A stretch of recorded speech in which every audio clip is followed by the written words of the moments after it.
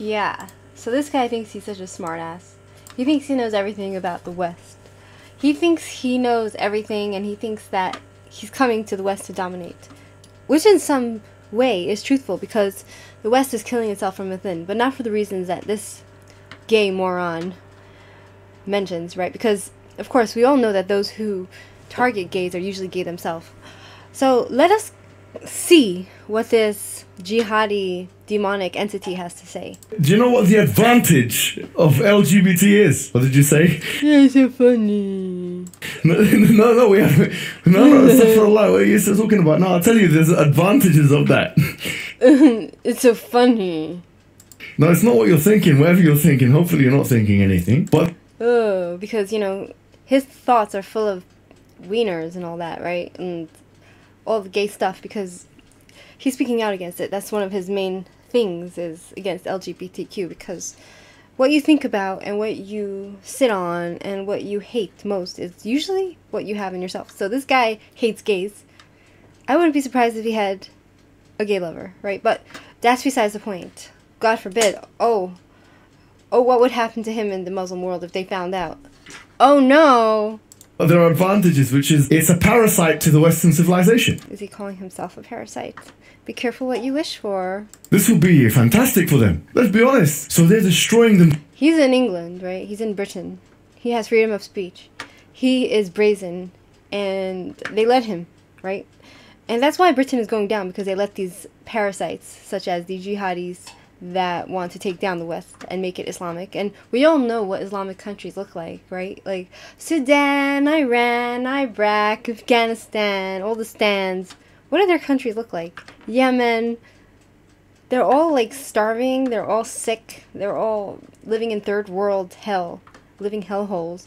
No clean water, they're literally on the brink of starvation. They don't know how to build, they don't know how to create. All they know how to do is sow seeds of chaos and destruction, because Islam is demonic. Themselves. Which means, when the Western civilization destroys itself from within, it's less likely to destroy us from without. Listen, you've destroyed yourself, okay? If the West is destroying itself by some means or another, by self-inflicted chaos, by allowing vermin like this piece of garbage, jihadi freak who wants to kill little girls at a Taylor Swift concert, right? That is, you know, that is on the West, right? But we don't need to do anything to destroy Islamic countries, because they destroy themselves.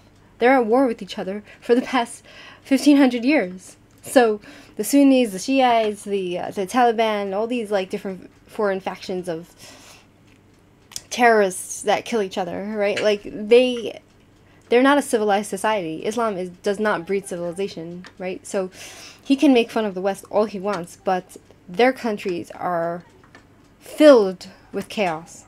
Because if you have so many people from the LGBT and trans community coming into Iraq and Afghanistan... Oh, they're such a threat. Whoa, they're such a threat. As if the Afghanistanis don't have Bakabazi boys who are kids with penises, and it's not as if they go and dress those little boys up in girls' dresses like trans people, right? But it's even worse, because they take little kids and they abuse them, right? They're pedophiles, right? But, oh, that's not gay at all, right? Like having sex with little boys, men on men, men having sex with children.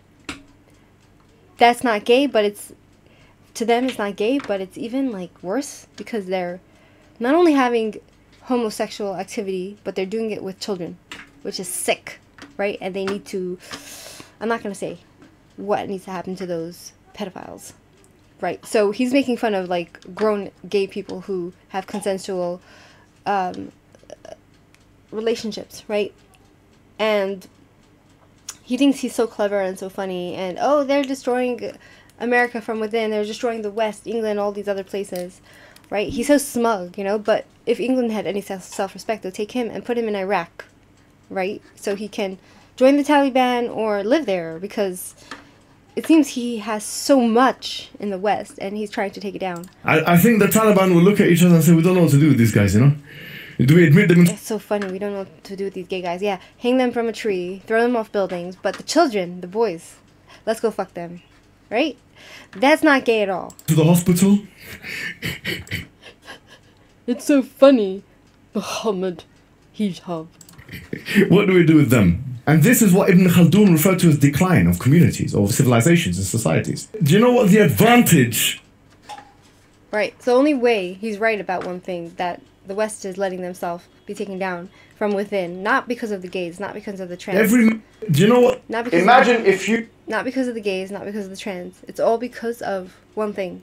Letting immigrants, illegal, like him, even though he might have been born there, and he is legal there, they need to take people like him, jihadis, throw them out of their civilization, so that...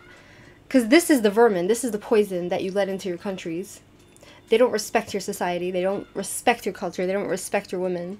They are Islamic supremacists. They don't believe that everybody is created equal. They believe in jihad, right?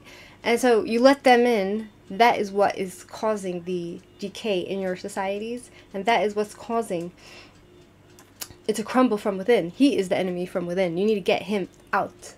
The gays and the trans, they're not a threat.